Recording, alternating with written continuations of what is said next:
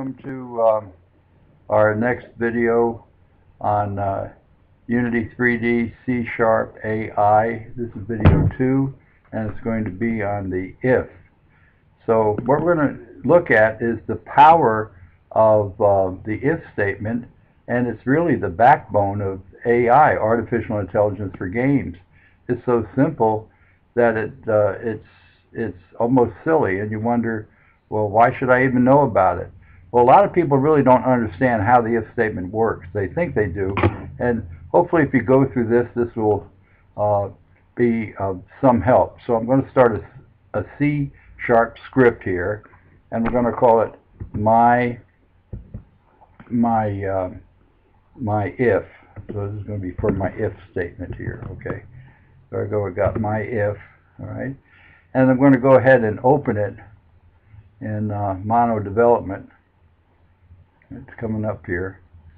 Okay, there it is, welcome, and it'll say my if. And what I'm going to do here is I'm going to write a very simple if statement, and it's going to be so simple you're going to say, why are we even wasting our time with that? I'm going to put if, which is a key word in C# as it is in many other languages. If true, if this is true, then I want you to print this is true. Sounds silly. Now, let's just try this and see if it works. And of course I need a semicolon at the end of the statement. And if it does work, come back and explain it. And if it doesn't work, I'll have to come back and fix it. Okay, so I'm going to save it. I'm just going to minimize this. Then I'm going to look over here, right here, and try it.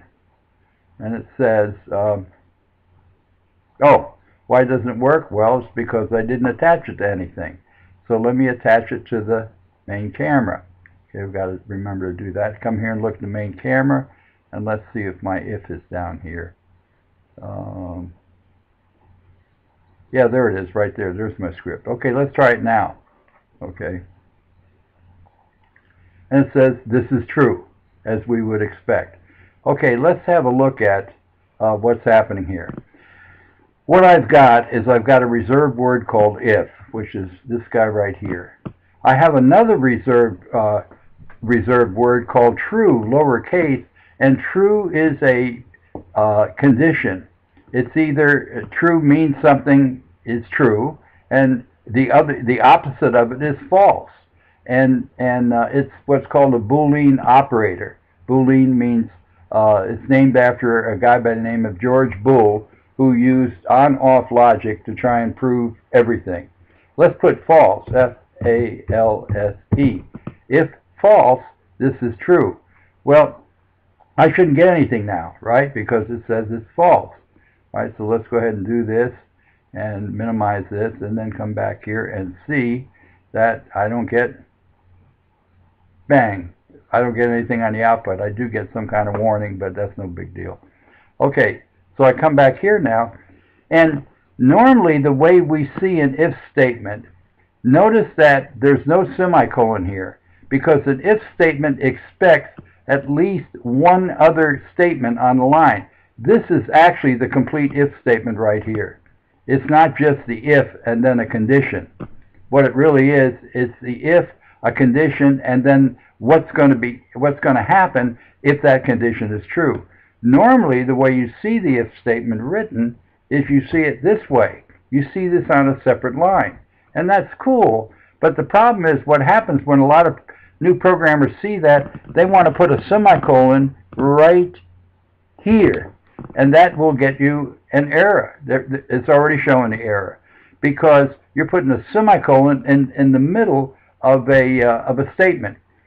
The C# compiler allows you to put a new line character in here, so you can have it on a separate line. But keep in mind that the if statement requires one statement that's going to be executed or not executed depending upon this condition. Now, there's another part that goes along with the if statement, and that is the else.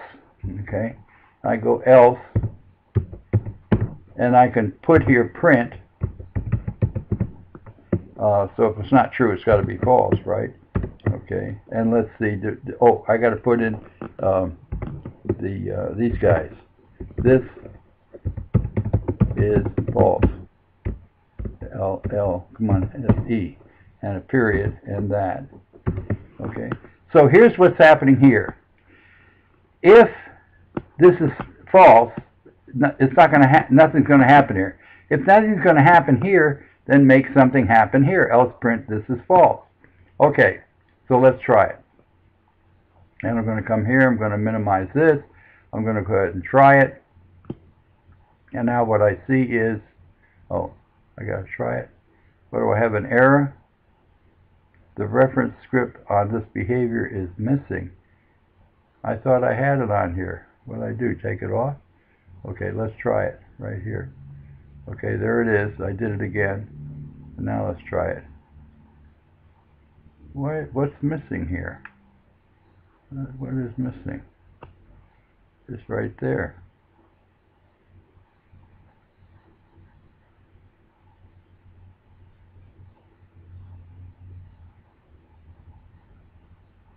Oh, I forgot a semicolon.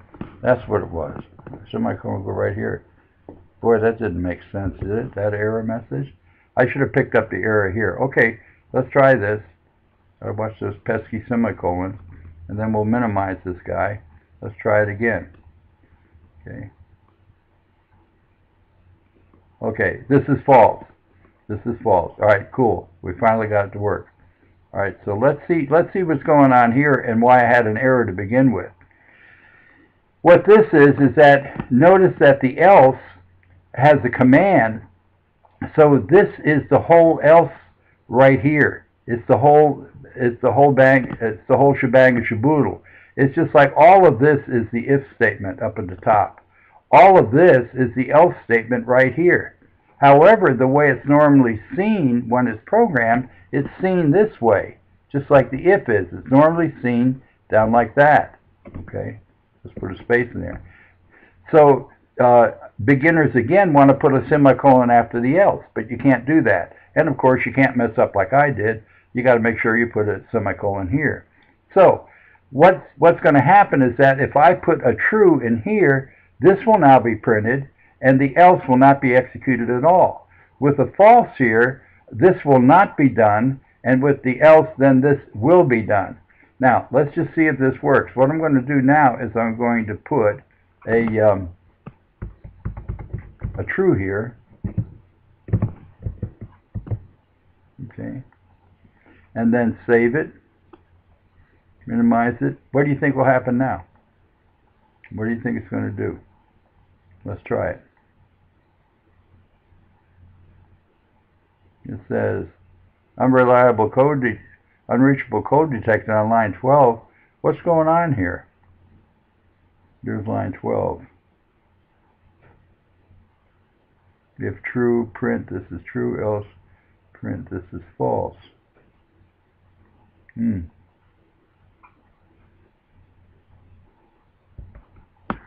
Does it need that?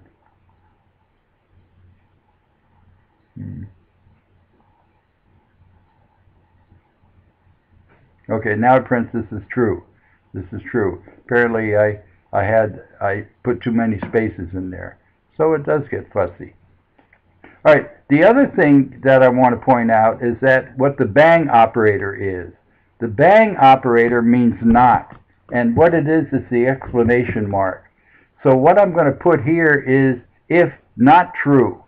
Okay, so this will not be true now because the bang operator, the exclamation mark, means not. So let's make sure I don't mess up here.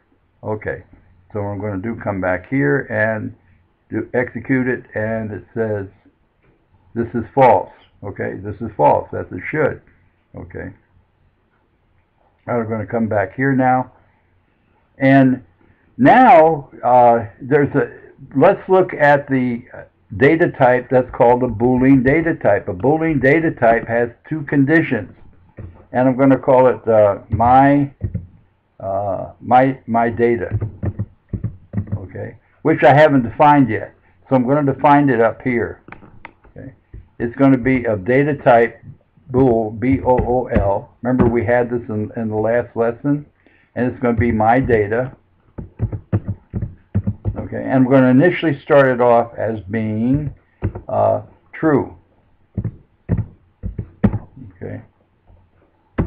So now, what I've got here is I put the true-false condition into a variable, just like I can put an integer into a variable, or I can put a string into a variable. This is a new data type, bool for boolean. It has two conditions, true or false. That's it, all lowercase.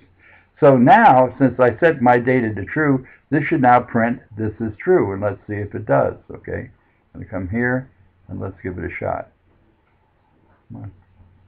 And there it is. This is true right here. Okay. And if you recall, this is what we were doing in the previous tutorial.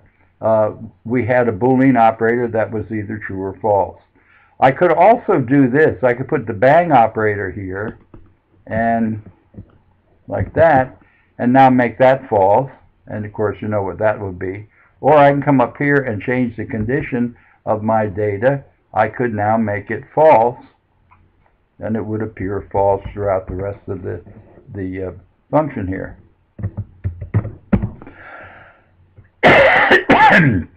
So now with this false, this will say this is false. Okay, let's let's minimize that. Okay, come on, this is false. All right. Now, one other important point of the if statement, along with the else, is that supposing I want to execute more than one line of code if something is true or false. Supposing, for example, if this is true, I want more than one print statement. What I have to do now is I have to use little squiggly things, like this. Okay? And let's put another print statement in here. Let me backspace this. Print. Okay, and then I'm going to put more stuff. Okay. And then what I have to do is I have to come out here, and when I do that, I need to put the other squiggly thing to close it. Okay. Where is it on the keyboard? Oh, here it is. I don't know why they use the squiggly things. But anyway, so now what will happen is that if my data is true, every statement between the open squiggly and the closing squiggly will be executed. So this is if I have more than one statement. The same thing would be true down here for the else. If I have more than one statement that needs to be executed for the else. Wait, it's a squiggly thing. Which is this right here. And I'll just copy and paste this part here. Okay, come on. All right. Control C. And enter here. Over here. Control V. More stuff. And then I'll put here. Let me backspace here. I'll put the closing squiggly thing for this guy. And where's the closing squiggly thing? There he is. Okay, so now what I have is I have a complete if-else statement, and I have the opening squigglies and closing squigglies because I have more than one statement that needs to be executed. What I can do up here is that I can have a Boolean variable which will have two conditions, and these conditions can be executed using the if statement and the else. Now, with this as the beginning, we can do some very powerful artificial intelligence. So if we understand what we did in this lesson, this is really a good thing to get in that direction. Okay, that's it for this video. Thank you for watching.